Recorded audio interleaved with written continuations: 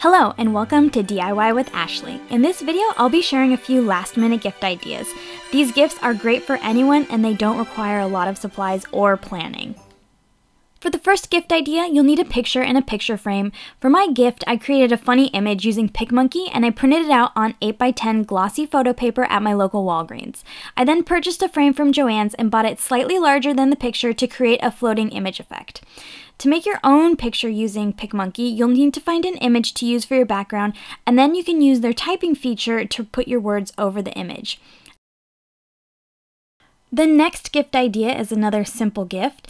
I created a clipboard calendar and included coordinating pencils. For the calendar, I printed it out on white cardstock paper, and I found a gold clipboard at Target, as well as the pencils. The link to the calendar I used will be in the description box below. You can also try finding your own calendar by doing a Google search. And once you have your calendar printed, you just put it on the clipboard, put the pencils on top, and tie it all up with a bow. And you're finished! The third gift idea is bath ornaments. I found clear plastic ornaments and decided to fill them with body wash and lavender-scented Epsom salt. Go ahead and remove the top of your ornament and start filling them with your body wash and your salts.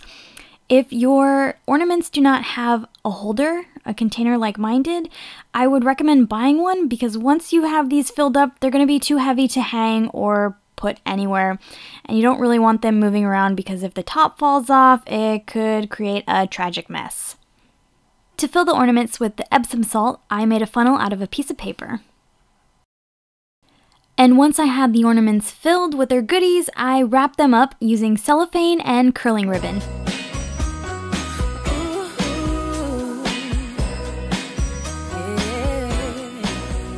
The fourth gift idea requires a bag of candy, a tiny decorative Christmas tree, a box large enough to fit the base of the Christmas tree, cellophane, scissors, and curling ribbon. Start by placing your tree in the box, then begin filling in the candy. After you've sufficiently stuffed your box full of candy, you can wrap it all up in cellophane and tie it up with your curling ribbon. And you're done!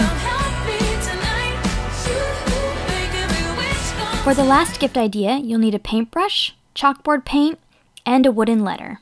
Begin by painting a thin, even coat all over your letter.